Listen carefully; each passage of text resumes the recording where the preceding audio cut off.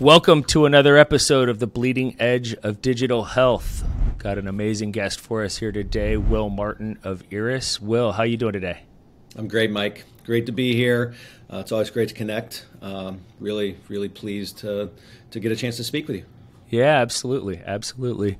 Apologize in advance for the audience. My voice is a little crackly today. I sound like I'm going through puberty. I'm kind of on the tail end of a cold, but didn't want to miss the opportunity to have a conversation with Will and dive into the exciting things that you guys have going on at IRRAS. Really was looking forward to this conversation. For those of you that don't know, I've known Will for quite some time now, done a lot of business together and followed his career closely as he's moved through many different startup organizations and now is leading a really exciting company with a fascinating technology in the critical care space. When you made this move, this was an interesting one from afar because you had so much domain expertise and subject matter expertise in vascular and interventional previously. I'd love to have you just kind of give a little brief overview of who IRRAS is and kind of what drew you into the organization. What was compelling about the opportunity for you? Yeah, thanks, Mike. We've known each other for some time and have crossed paths, and you've played a role in success of a number of my previous startups by helping us tell the story and bring the right members onto the team. This is an evolution that I really enjoy talking about.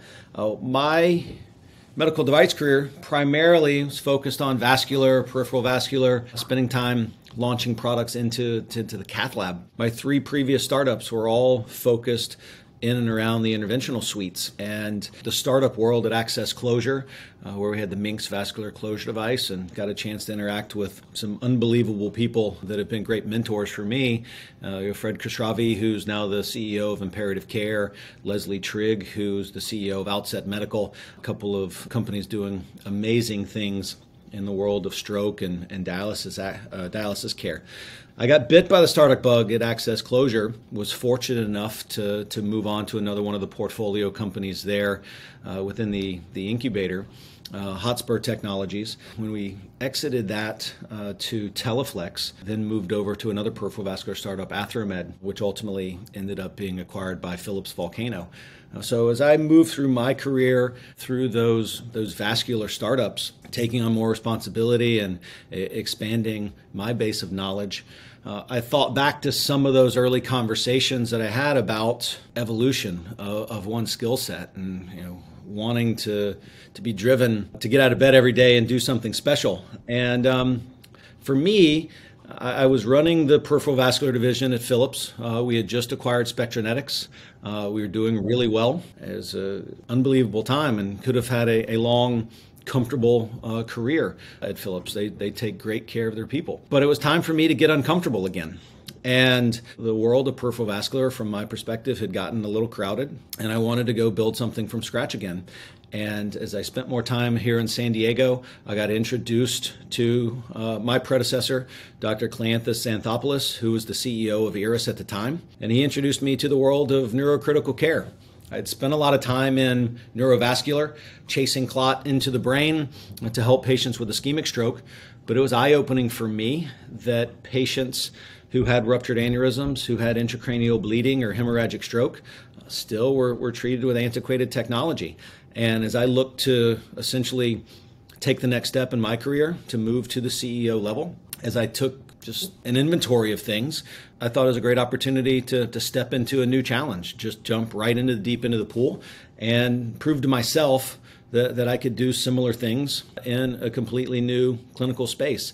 And so over the last 4+ years here at IRRAS. Has it been 4 already? Yeah, it's joined in early part of 2018. That's what happens when 2 years are just cannibalized by a pandemic. Right. Well said. We've been working hard to revolutionize how patients in the neurosurgical intensive care unit are treated. And that's what ultimately drew me to IRRAS, the chance to help patients who have no other option with new technology and completely flip a space upside down and redefine it by bringing 21st century technology into how these patients are treated. And that's what we're doing every day here with our IRRAflow system. Yeah. I don't think we've ever talked about that transition. While it seems like a radical shift, it's really not that radical when you consider that you were treating stroke patients, and I would say even more than tangential, it's kind of directly correlated. So it does make sense. There's definitely an overlap, but the neuro ICU is completely different than neuroradiology or the cath lab in terms of how the patients are treated and how you have to bring a product to market. For me also, there was a work-life balance component to it. My family and I at the time were living in North Carolina. When Athra was acquired, I took over the business unit. I was flying to San Diego twice a week to run a business and to fly to a desk. I wasn't going to visit customers anymore. And my sons were getting ready to start elementary school, and it was time for me, if I knew I wanted to take this step into the CEO chair, it made sense to be in California to have more opportunity to do that. Thank goodness I did, because we've been able to be together as a family during the pandemic without me having to worry about getting on a plane and flying and being gone for weeks at a time. So from a career perspective, but even more importantly from a family perspective, my transition to IRRAS has been the best thing I've done in my career. Yeah, it's neat to hear you talk about that, because, a lot of leaders get really wrapped up in the journey of their career, right? Aren't always able to keep that balance with family and all the other things that play into our lives that are important to us. And usually when I talk to leaders that make decisions that incorporate those aspects, they're usually pretty good ones. They play out better than if you're just singularly focused on, I've got to get this title or I've got to get this compensation package and I'll do whatever I've got to do to get it. There's usually, because I always tell people, I say, be careful about chasing money, because if you chase money 6 weeks, 8 weeks, 10 weeks into the job, once the newness, once you put that post on LinkedIn that I took this new splashy job, and the newness of that paycheck being adjusted a couple $1,000s a month has worn off, you're stuck with that job, and you got to do that job every day. So you really got to make sure that it's a fit, both personally and professionally. So sounds like you followed a pretty good decision tree there. So you guys have 2 products right now, the Hummingbird and the IRRAflow is seemingly the focus product here at present, right? Yes. So the company's founded on our IRRAflow system, which is the world's first intracranial fluid management system that combines irrigation, needed fluid drainage, and intracranial pressure monitoring. So it takes a passive, antiquated approach for these patients with elevated pressure and intracranial bleeding. The current standard of care is just putting in a passive drain and letting gravity do its work, hoping that the drainage can keep the patient alive long enough for the body to break down the blood on its own through enzymatic degradation. We're trying to take that with our IRRAflow system into a proactive therapeutic approach where we're going in and irrigating and drainage to break up that clot and remove that toxic material more efficiently. So the company was founded based on that IRRAflow system. And it cannibalizes a large portion of our focus.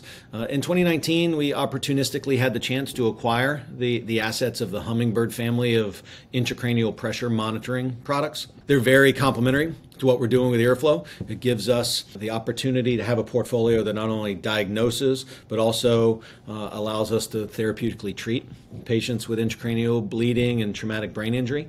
But definitely, the IRRAflow product is more mature. The launch is progressed farther. We launched the full line of Hummingbird products here in the U.S. in January of 2020, so right before the world shut down. So we're playing catch up with that a little bit. But for a small company to have both complementary product lines, it helps us because we can target our approach to every customer. And when you're a single product company, you've got one thing and it's binary. Exactly. So, if someone's not ready for the innovation that IRRAflow brings, we can bring them other diagnostic tools to open the door, build a relationship, and work in that direction. Yeah. Let's dig into this a little bit. For the audience out there that isn't familiar with this space, what is the use case for, what's the problem IRRAflow was intended to solve, and the challenges that are associated with that? The first thing that a neurosurgeon learns to do is place an external ventricular drain through what's called a ventriculostomy. So using a hand crank drill, they'll drill a hole in the skull, and using a needle and a catheter, we'll place freehand a catheter, a drainage catheter. Just a silicone, simple drain, yeah. Just an extruded plastic tube, if you will. Yep. With 8 to 12 drainage holes at the tip of it. They'll place that blindly into the ventricle using anatomical Landmarks. Yeah, landmarks for a roadmap. It's the first thing they learn. That treatment really is unchanged from a mechanism of action standpoint since it was first theorized in the 1700s.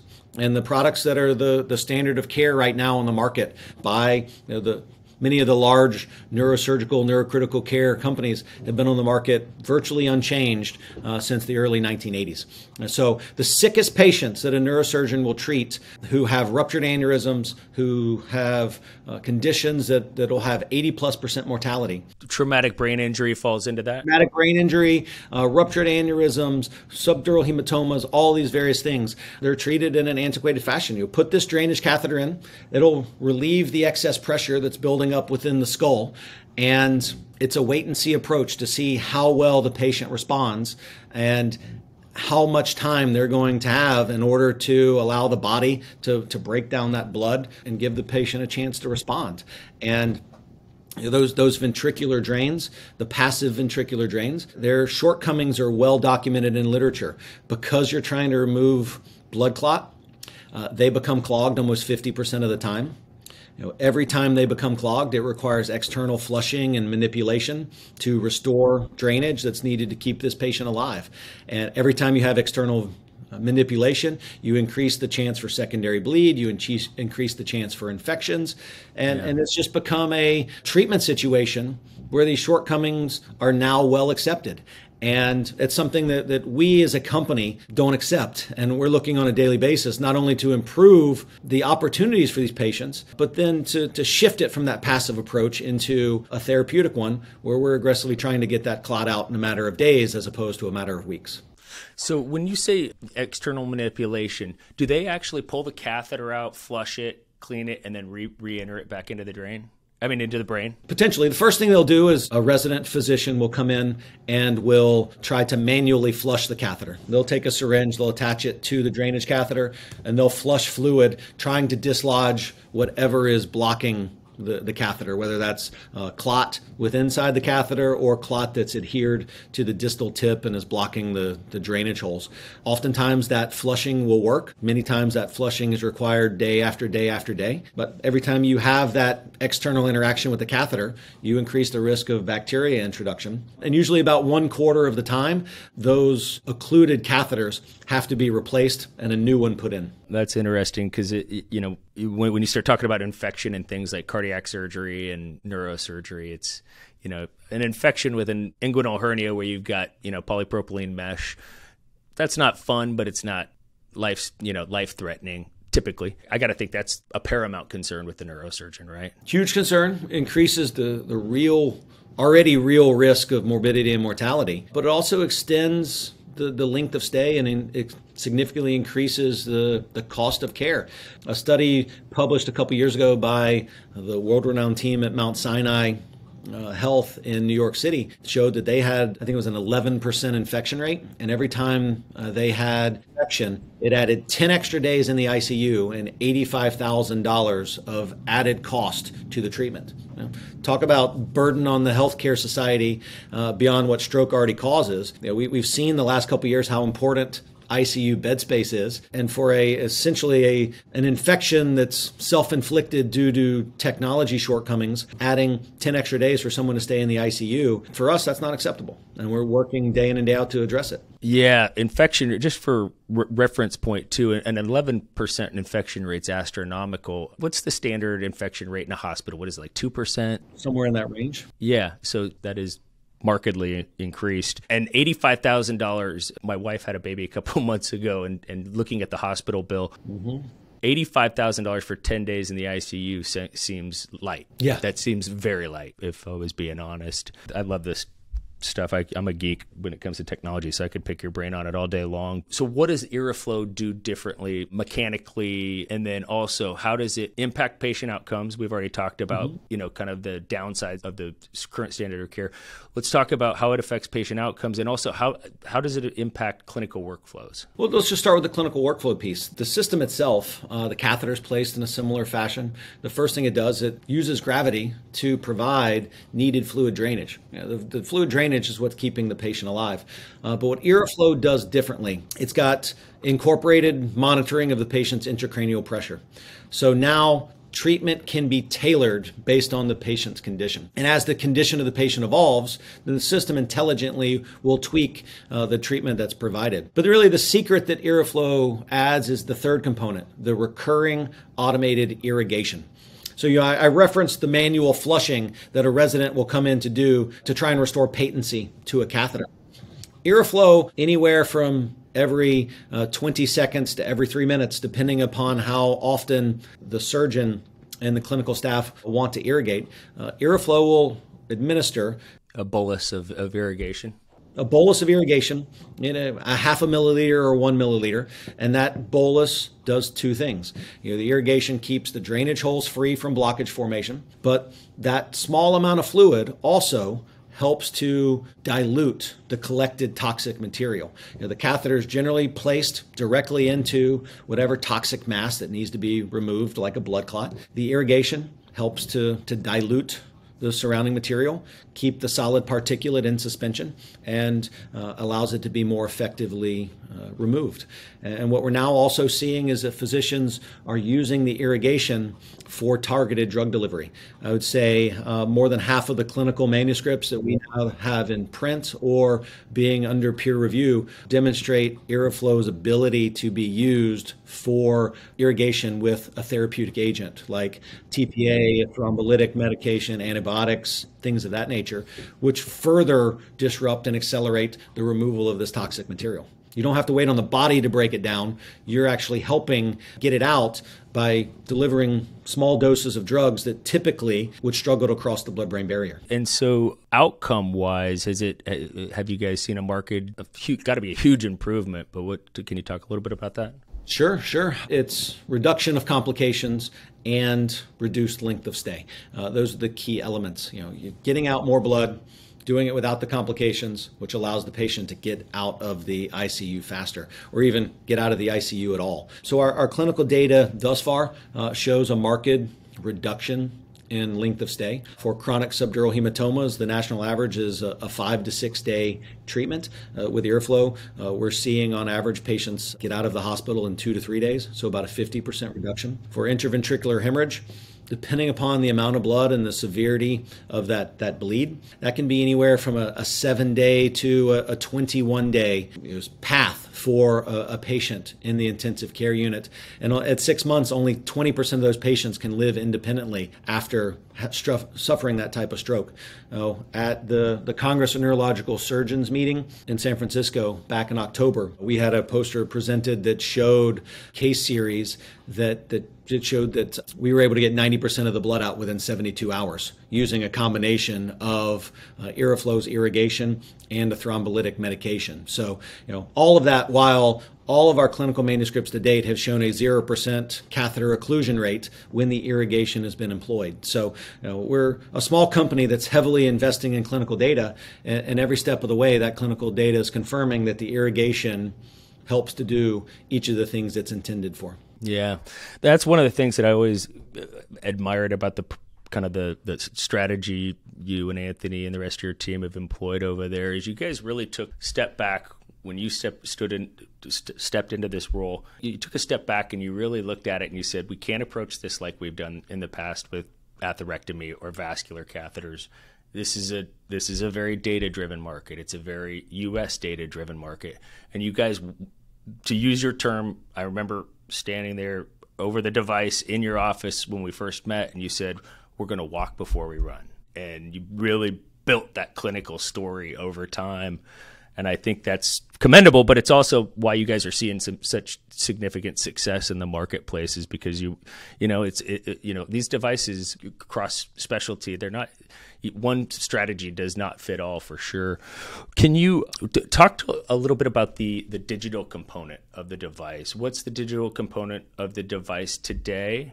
And then, we've talked a little bit in the past, and I don't know how comfortable you are getting into it, but what IRRAflow 2.0, what are you going to do with that data? What's the future look like? The entire premise here is taking an analog manually intensive standard of care where the nurse has to come in every single hour, do everything by hand, and read and react accordingly, to something that brings a digital, intelligent approach. And so with IRRAflow, we have a small piece of capital equipment. You can see an earlier generation of it up here on my shelf in my office. This has an iPhone-like user interface that will tell the nurse each and every second what's going on with the patient. The system will go through a cycle where it'll irrigate, it'll read the patient's intracranial pressure, and then it'll drain excess fluid. And each step of the way, it will talk to the nurse about what's going on, about the measurements that are being read, and what exactly is happening. And then behind the scenes, the system is documenting all of the measurements in terms of intracranial pressure, in terms of irrigation rates, and is storing that information behind the scenes. So throughout patient treatment or upon completion of patient treatment, those data points can be extracted. They can have a minute-by-minute breakdown of the patient's condition throughout the entire treatment. And then over time, our goal is to begin to consolidate all of those millions and millions of data points to use artificial intelligence to start to refine and optimize treatment paradigms.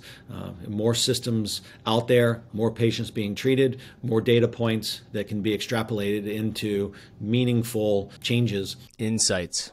Yeah, exactly. The data tells the story, and that's what we're trying to do, is bring a data-driven, intelligent approach to the sickest patients in the ICU. So you take the data, you're collecting the data, then you build the AI software, and then Sure.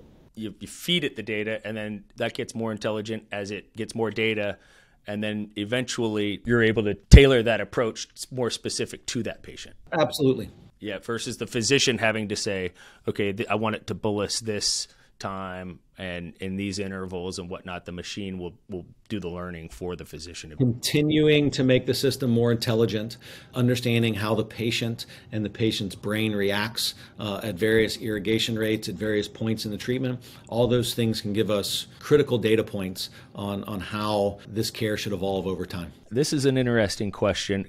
When I recruit for you guys, I get asked this a lot, which is a compliment to you guys and the device.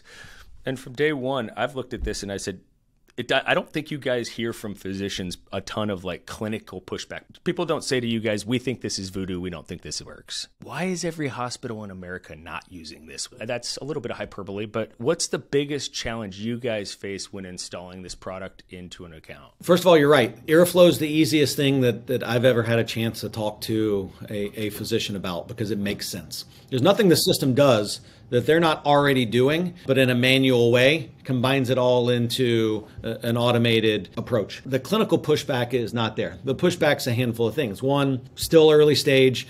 Conceptually, it makes sense. Show me the clinical data to prove it. And now we've got 15 or so peer-reviewed manuscripts, and the interim analysis on our first prospective comparative trials should be out early next year. Very excited to show the impact and prove it in well-rounded clinical data, even more so than we have. And then from that point forward, it's really two reasons. One, we're a small company. We spend the same on our commercial team now than we did before the pandemic. We've been very judicious with our investments over the past couple of years, because you never know when your team's not going to be able to step foot into an ICU again.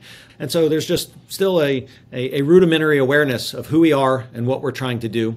And as more thought-leading physicians use the system, that's changing on a daily basis. Now, the conversations we have at key conferences is exponentially different than the conversation we had 3 years ago. It's gone from, who are you and what is this, to, oh, yeah, we've talked about this before. That's phenomenal clinical data. That helps tremendously. And then probably in this day and age, the number one pushback on any medical device is navigating your way through the value analysis process, getting approval inside of a hospital. We have intelligent digital next generation technology that is more expensive up front than the dated technology they use, but saves significant money on the back end with reduction of complications and reduced length of stay. But you have to prove that to the hospital, not just with your own clinical data, but with their experience. Right. You have to have very direct conversations to answer the questions of the purchasing department. Even bring in all the way up to the CFO in certain situations to prove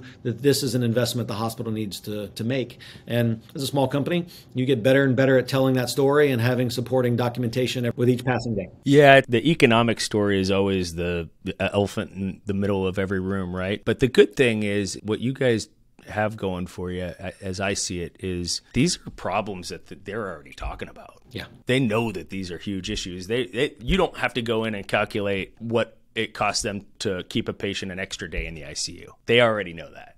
And so you just have to walk them down the logical path of here's how we can avoid that. And that just, like you said, that story, it builds over time with every startup. And, that question is in no way to discredit the growth that you guys have already had, because you guys have had tremendous growth and we're seeing social proof of that, which we'll get into in a second. But neurosurgeons specifically, like if there's any specialty and in any application that people or that physicians are going to be cautious, it's removing blood from the brain. Absolutely. They measure twice, measure 3 times, and cut once on that. So, without a doubt, and the way I look at it, Mike, is if you've seen the so-called Rogers curve of innovation adoption, on the left side of the curve, you've got your early adopters, you've got your innovators, the folks who sleep outside of the Apple store waiting for the new iPhone. And then on the far right side of that curve, you have the laggards. No matter how cool a new toy is, they're going to stick with what they've had. They change when the hospital makes them. Absolutely. Like my mom trying to figure out how to use her iPhone at this point, only because she has to. Because she wants to be able to get pictures of her grandkids. Absolutely. Don't ever expect me to explain to her how the cloud works and how that picture shows up, but it just shows up. It shows up. We've spent most of our time over the last 3 years, obviously focusing on those innovators and early adopters. Now, the world of neurosurgery is not filled with innovators and early adopters for obvious reasons. They want the clinical data. They want to know who's using the system. They want to see success with some of their peers before they're willing to tackle a new paradigm. It's markedly different than something you might see in the cath lab. I would say as a whole, interventional cardiologist, because they've been shown and brought so many new toys that have just revolutionized care over the last couple of decades, you have a significantly higher percentage of early adopters and innovators in the world of something like interventional cardiology. In the neuro ICU, where the innovation hasn't been there, they walk with a little more trepidation and skepticism, and it's on us as a company to address those concerns, and that's really where we've been investing and focusing our efforts. Yeah, and I think there's an inherent difference too, and I don't know if you want to call it opportunity cost or whatnot, but if a physician says, I'm going to use this atherectomy catheter, I'm going to try this atherectomy catheter today, the opportunity cost of not using the other one that he's comfortable with isn't all that significant. He can try it. If he doesn't like it, he can throw it away and pull the other one that he's comfortable using and continue on with the case.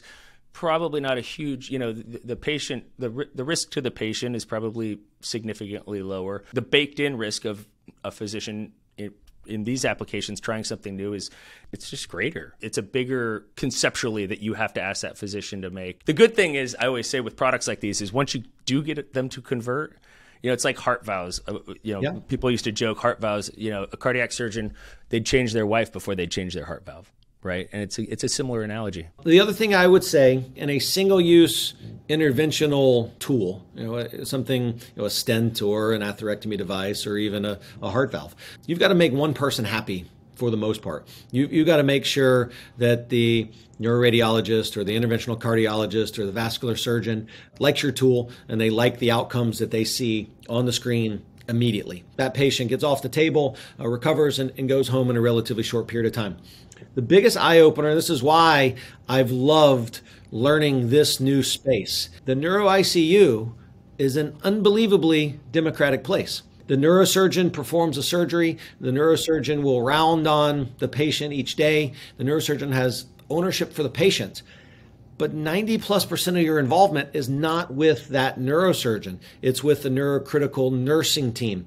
It's with the hospitalist or the neurointensivist who is watching and treating that patient in the intensive care unit. So it's not just selling the neurosurgeon to drive the product through product approval. If the residents, the nurses, and the intensivist aren't on board for the other 23 and a half hours during the day, then you're not going to have the adoption. And we have to sell and convince and support each of those people throughout the process in order to make sure that IRRAflow can provide the best care possible. Yeah, democratization is a good term for it. Yeah. And I want to be sensitive to time here and get you back to your day, but I'd be remiss if I didn't give you an opportunity to talk about the exciting new announcement you guys had. I think it was late last week or early this week. You guys formed a recent partnership with Medtronic. You want to talk a little bit about that? Sure. We're still in the early stages, but I mentioned earlier in our conversation the fact that the awareness of our company, the awareness of our IRRAflow system, and our commercial feet on the streets really haven't changed much since the beginning of the pandemic. We went from an exponential acceleration phase into a survive and advance phase like many early stage companies over the last couple of years. And we have a couple of years of ground to make up in order to achieve the lofty goals that we set for ourselves. And so we had the opportunity to enter into a commercial partnership with Medtronic, world's largest medical device company, who has a meaningful presence in the world of neurosurgery, a leading presence in neurosurgery, as well as the neurointensive care unit. And we're going to start with a number of their territories here in the U.S. where their sales professionals will be able to promote IRRAflow on our behalf. Our team will support them, will help with the training, will help with the patient treatment support, and we'll watch this initial pilot phase closely with hopes, I think, in both directions of continuing to expand to a larger geographic footprint and more of their territories when things come together as planned. So it really has been a transformational thing for us as a company. And to have the validation of our technology, our clinical data, and our physician feedback from a company like Medtronic just completely justifies the hard work that's gone in over the last couple of years and sets us on a new path towards market leadership. In reality, would have taken a significantly longer period of time just doing it on our own. So we're very excited about the partnership that we're starting to build with our friends at Medtronic. Yeah, no, I'm a big fan of social proof. The proof is always in the pudding, as they say. To have entity like that take notice in what you guys are doing, take a step back and say, hey, there's something here, speaks volumes to what you guys have accomplished thus far, and also I think is encouraging that the horizon is extremely bright over there. I want to get you out of here, buddy, and back to your day. I can't thank you enough for joining the show. I'm a huge fan, like I said, of the technology of the company, but also of you in general. I don't say this lightly. If anybody out there listening ever has an opportunity to work with Will, literally hundreds of people that have worked for you, and every single one of them has had nothing but glowing remarks. So if you ever have an opportunity to work with Will, I would jump at the chance, and I appreciate the partnership that you've had with us over the years, and look forward to watching what you do moving forward, and really appreciate you coming on and again as a guest. Pleasure's all mine, Mike. I mentioned earlier the impact that you've had in helping to build many of those relationships that you just referenced. You have a small growing company. The one thing you can never compromise is culture, and doing it the right way, building it from scratch with the right level of family values where everyone's really vested. That's what gets you to a point where a partnership with someone like Medtronic's possible. It's why I do what I do. It's the relationships and the partnership with you over the years has played a key role in that. So anytime I get a chance to catch up with you, it's really enjoyable. So I appreciate your time this morning. Thank you. I appreciate that. All right, folks, that's it for this edition of The Bleeding Edge of Digital Health. Appreciate you tuning in, and we'll catch you on the next episode.